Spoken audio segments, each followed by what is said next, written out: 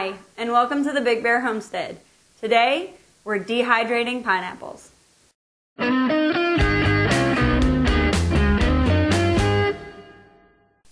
Alright, so first let's talk a little bit about pineapple.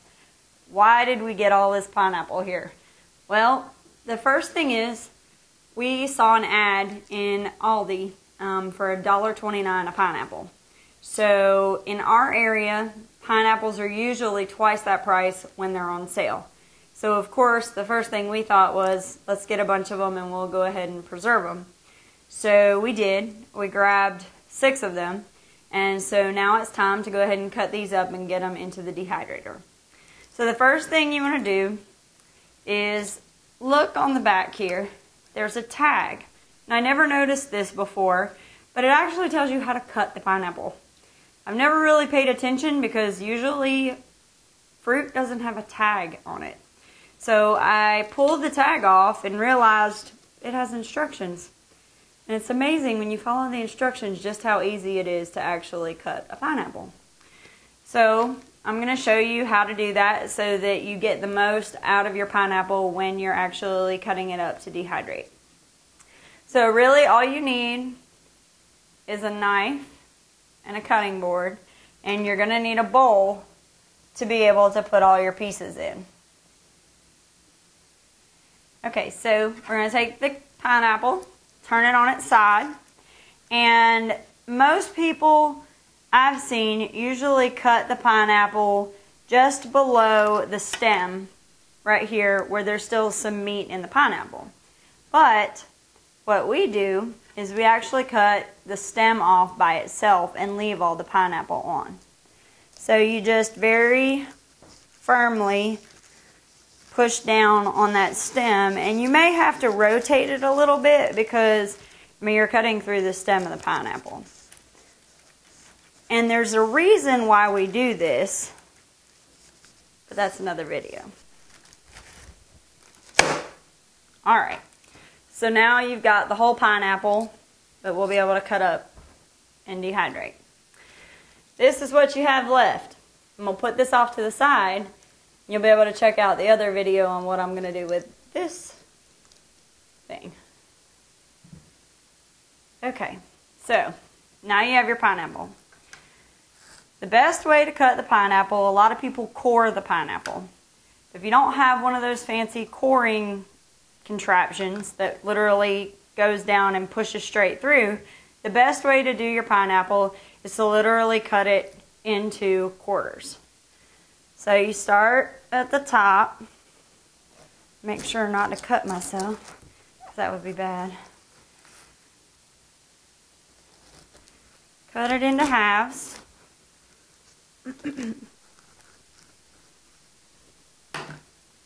Okay. And then each quarter.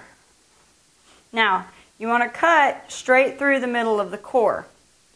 And I'll tell you why in just a second.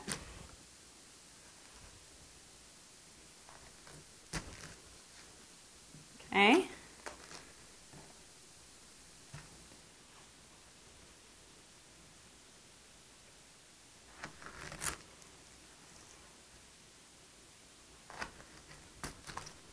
Alright, so now that you have your 4 pieces, the reason you cut down the middle of the core is so that each little piece that you cut of the core is fairly small. And then that way, when you're actually cutting it out, you don't cut as much of the good pineapple, usable pineapple away. So all I do is I come in from right here, and because I'm right-handed, you won't be able to see this too well, but I come in from the middle and cut my way out. And you just barely want to get the core. Okay? Very little waste. I'm going to put that off to the side and get all 4 of these small pieces of core. And you got to be careful. These were, when we got these, they were extremely unripe or not ripe, whatever you want to call it, we had to wait for them to get ripe. They were hard as a rock and green when we got them. But now they're ready, so, but some of the skin is still tough on the outside, so sometimes cutting through that back end of the core is a little rough. Okay, there's that one. Then we'll get this last one.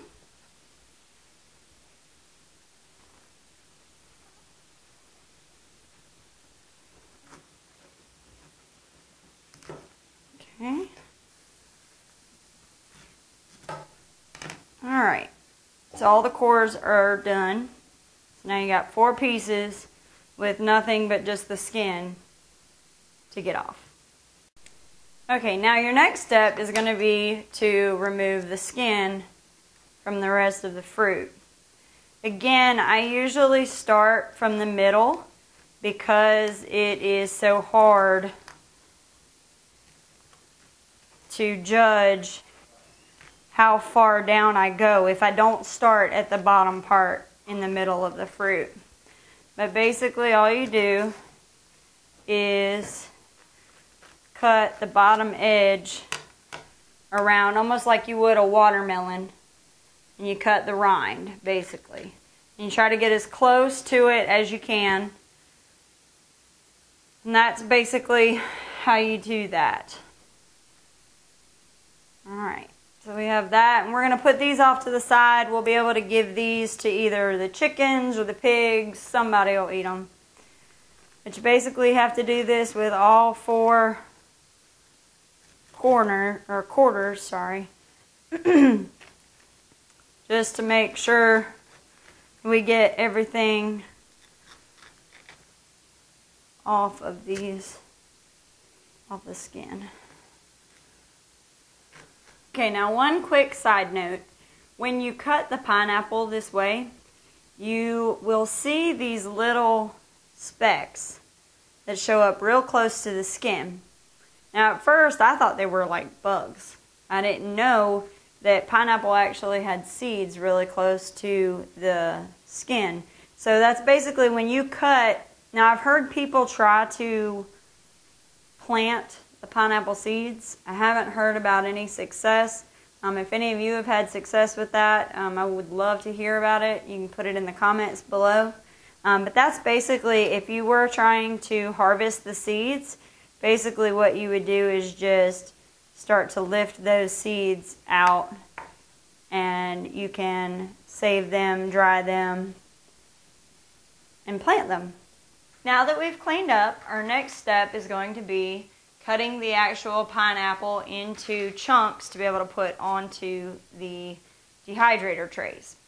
So what I like to do is I cut into about 3 pieces, and then they're kind of thin pieces because you want them to be able to dehydrate and not take forever to do. Now normally it takes about 16 hours, and we like ours a little bit thicker than, you'll see sometimes in different fruit mixes and stuff. Sometimes you'll see them, they're thicker, and sometimes they're thinner. We prefer the thicker kind because they tend to hold the flavor a little bit better. And then all you do is place them on the tray. These actually turned out a little bit smaller than I'd like them. So the next ones I'll probably cut only into 2. This might have been one of the smaller pieces. But you just lay them onto the tray, give them a little bit of space in between each one until you fill your tray up. Now, when we get ready to dehydrate these, we'll take all of these. I don't know if you can see, we'll pan around I'm sure soon. We've already done a few trays, so we've got 2 more trays we need to put together, and we'll set these We have a book that came with it that tells us exactly what setting to put it on, and then I think we do it for about 16 hours, I think, before they're completely done. So this one I'll cut into 2s instead of 3s, and then that way they'll be a little bit bigger before, then that way we'll have a little bit bigger pieces to be able to put into the jars. Wow, those were kind of thick. I think maybe those I'll keep off to the side to eat. Alright, so we'll put these smaller pieces on there, fill up the trays, and then we should be ready to go. Okay, now we have them on the trays. I'm going to load this up, put it in there, and then put the lid on. It goes this way.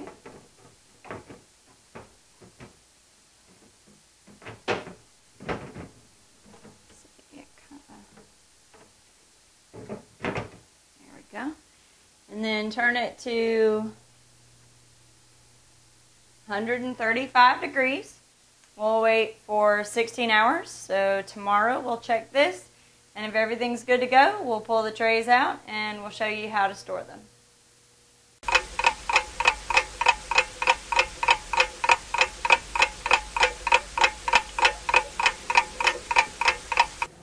Well, it's been 16 hours. Let's go ahead and check the dehydrator and see if they're ready. Make sure to turn off your machine before you open it up. I'm going to lift up the door and pull out one of these trays and see. I think they look pretty good. Dried, ready to go. I think I got a taste test one. I'll see. I think they're good. Next thing we'll do is go ahead and get them ready to be prepped and put into jars to be stored. Now that the pineapple's done dehydrating, it's time to put it away. But where are you going to put it? Some people will put them in Ziploc bags, others will put them in food saver bags. And we used to do that. We used to use food saver bags, but the problem with those, at least the kind that we always buy, were not reusable. It seemed like we were always having to throw away plastic and then reuse and buy more instead of reusing them. So what we started to do was use mason jars, and we use those because we're canning all the time, so we always have a few of these lying around. So the first thing you're going to do if you decide to use jars, because I'm sure most of you do have jars just lying around, we have to sanitize these. And so we've got a pot of water boiling, and we have our wonderful tongs to be able to drop the jar down in. And you're just going to grab the jar, put it in there just for a few seconds. Don't burn yourself like me. Let it sit there. And then we'll go ahead and pull it back out. And if you want, you'll be able to get in on this in just a second and see. I like to grab it and then pour all the water out before I come anywhere near anything else. And then grab it, put it down. Now, normally when you're canning, you would take the lid and put the lid down in there, but we're not going to be actually canning these per se, so I don't need to take the lid and put it down in the water. So we'll just leave that there for now. Once your jars are sanitized, go ahead and use your canning funnel. Makes it a lot easier. And you're going to pull these off of the rack and just put them inside your jar.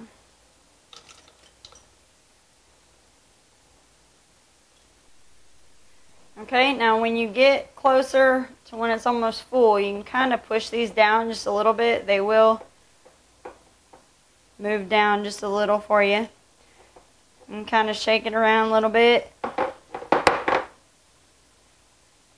Put a few more in there. Now you don't have to worry about headspace, because in the dehydrating part where in the when we use the food saver, you don't have to worry about that. When you're canning and stuff, you do have to worry about headspace, but with these, all we're doing is removing air, so we're not really worried about that.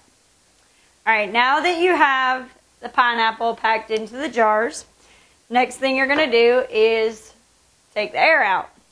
And how we do that is we use a food saver.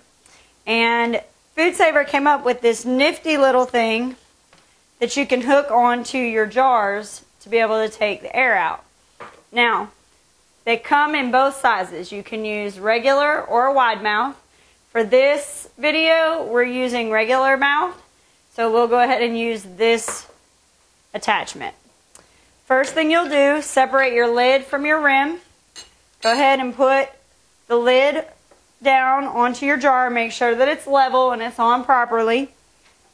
Then go ahead and take your attachment, put it down on the jar, and make sure again that it's sitting level. There's no play on it, no wiggle room. Go ahead and take your hose, connect it to the top, and then again connect it to your accessory port. Make sure that both of these connections are on very well so there's no leak. Next thing you'll do, make sure that you lock down your machine, otherwise it won't turn on. And then go ahead and push your vacuum seal button.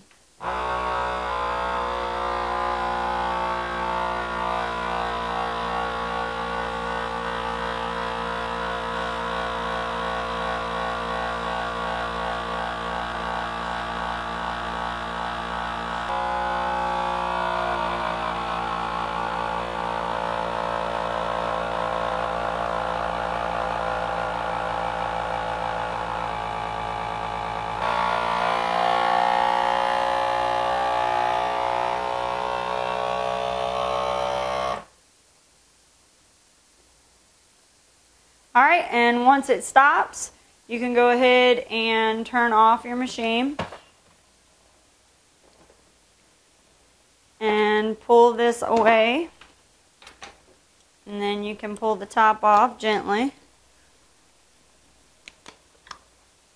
Alright, and then as you can see, it's indented right there and all the air is out of the pineapple. Just go ahead and put your rim on and you're ready to go. Well, I hope this video has helped you today. Don't forget to check us out on our website at www.bigbearhomestead.com. You can also check us out on Facebook. Give us the old like so you can keep up with all the great things that are going on our farm. You can also check us out on Twitter. And if you really liked this video today, go ahead and like, share, and even subscribe. You never know what you'll catch over here on the homestead. Thank you, and have a nice day.